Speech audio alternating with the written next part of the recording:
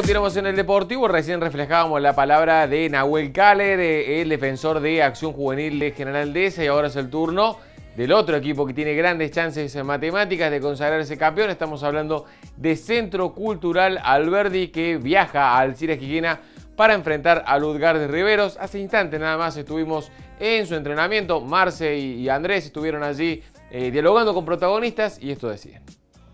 Sí, la verdad que, bueno, contento por el torneo que hemos hecho, los objetivos que nos hemos planteado a principio de año, creo que lo hemos logrado, era sacar a Alberdi del descenso, lo hemos logrado hasta este momento y bueno, ahora nos encontramos con que tenemos para pelear el torneo, una posibilidad linda para salir campeón, así que bueno, muy contento y darle con toda la confianza. Bueno, tuviste la oportunidad de dar la vuelta con Atenas, ¿esperás ahora que se dé con otra institución de la ciudad?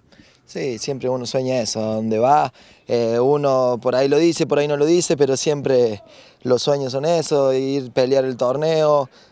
Por lo general en los clubes que yo trato de ir es para pelear cosas y bueno, gracias a Dios con este hermoso grupo que hemos formado se nos dio la posibilidad de por lo menos hasta la última fecha pelear el torneo. Bueno, ¿con qué te encontraste en Alberdi cuando llegaste?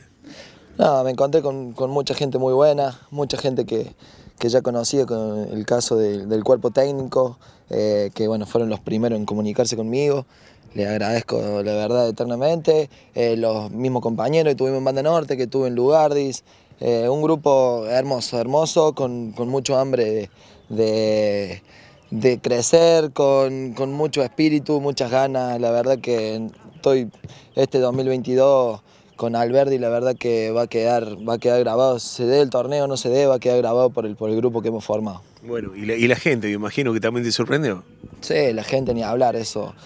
Yo veía el torneo pasado, cuando jugamos con Atenas contra ellos, la cantidad de gente que llevó y estaban últimos, no podían ganar ningún partido, creo que no ganó ningún partido el torneo pasado, y la gente seguía apoyando, y ni hablar ahora con el torneo que hemos hecho, nos ha seguido de local, de visitante, así que eternamente agradecido también. No, nada, estamos tranquilos, creo que trabajamos bien en la semana, corregimos los errores que tuvimos el partido pasado, y más que nada con la tranquilidad y la satisfacción de saber que dependemos de nosotros y que con un buen resultado por lo menos forzamos una final.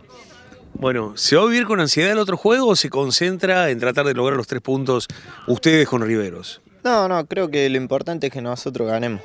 Una vez que el resultado sea a favor nuestro, empezaremos a pensar en cómo salió el otro partido una vez que termine, pero tenemos que estar tranquilos. Y lo importante es que nosotros podamos conseguir la victoria. Siempre fue un mensaje claro del inicio mismo del torneo el mirar las dos tablas, el que uno iba a empujar a la otra. ¿Ya se dejó de mirar la otra tabla y se piensa únicamente en el campeonato o se sigue mirando domingo tras domingo? Y yo creo que hoy en día, a falta de una fecha donde podés consagrarte, medio que se deja de lado la otra tabla.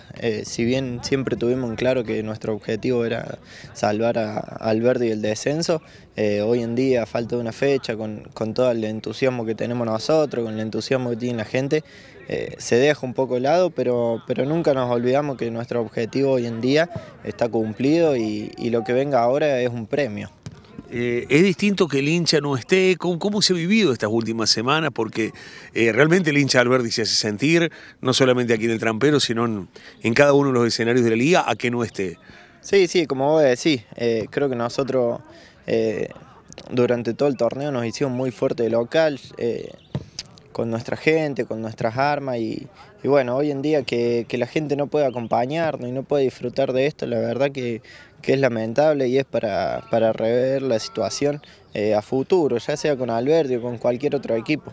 Creo que esto se tiene que disfrutar como una fiesta, como lo que es, y no estar así como venimos nosotros, que nos suspenden la cancha, que nos suspenden la gente, y la verdad que lo más importante es que la familia disfrute de lo que estamos haciendo nosotros dentro de la cancha y en este caso no lo está pudiendo hacer. ¿Cómo te imaginas el domingo? Celebrando, escenario A. Escenario B, la posibilidad de estar pensando en un partido mano a mano con Acción Juvenil. Sí, bueno, nada, principalmente Dios quiera que el domingo a la tarde estemos festejando con el campeonato. Y si llega a ser con una final, creo que estamos preparados y desde el partido que perdimos allá en Deza, creo que lo estamos esperando y es lo que decíamos. Y es como dice usted, ¿no? Una campaña para hablar de ambos equipos. La verdad, hemos hecho muy bien las cosas los dos. Bueno, en el caso de Alberdi, todo el año mirando las dos tablas, ¿no? Y se da esta posibilidad de que el sumar muchos puntos para arriba hizo olvidar un poquito lo de abajo, ¿no? Sí, tal cual, obviamente, pero más que todo la gente. Nosotros siempre tuvimos los pies sobre la tierra y fuimos muy conscientes que el primer objetivo era salir del descenso y eso nos hizo llegar hoy en día a lo más alto de la tabla con Acción Juvenil y la gente se olvida y pide el campeonato, pero nosotros siempre el primer objetivo es salir del descenso. Bueno, lo que no se olvida la gente es de apoyar, ¿no? El torneo pasado por allí no se dieron mucho las cosas, ahora esta vez se dieron, pero nunca dejaron de acompañar. Sí, la verdad que es mi primer torneo acá en Alberdi y la gente apoya muchísimo. Una lástima ahora lo que pasó, que no nos dejan llevar público, pero la verdad el apoyo de la gente siempre estuvo. Un partido especial con Riveros. Sí, es un partido el cual sabemos que tenemos que ir a hacer nuestro juego, la idea nuestra de juego ya la tenemos y es un partido que los 3 puntos los tenemos que ganar sí o sí. Bueno, con la radio La Oreja por ahí, desde el banco, viendo cómo sigue Juvenil, o pensando en ustedes únicamente. No, nosotros 100% concentrados en el partido. Como te digo, el objetivo es ir y ganar, que es la única opción que tenemos, así que de nuestra parte concentrados. Bueno, ¿están atentos a alguna posibilidad que se pueda llegar a dar de cambio de decisión al tribunal disciplinario, que puedan tener efectivamente el apoyo del público? ¿Cómo vivieron esta circunstancia particular de jugar con Alberdi y ver a la gente en un vagón en Dehesa? Sí, es algo que a nosotros nos llega mucho, le damos mucha importancia. Como dice usted, ¿no? Ver a la gente arriba del vagón nos llena a nosotros y nos da mucha fuerza para volcar nuestro sacrificio en la cancha y la verdad que ese partido se nos escapó, pero gracias a nuestro juego hoy en día estamos iguales de puntos y yo creo que bueno, hay que seguir con nuestra idea de juego y vamos a ver qué pasa, si se da una final o no, eso lo veremos después, pero primero es ganar el domingo.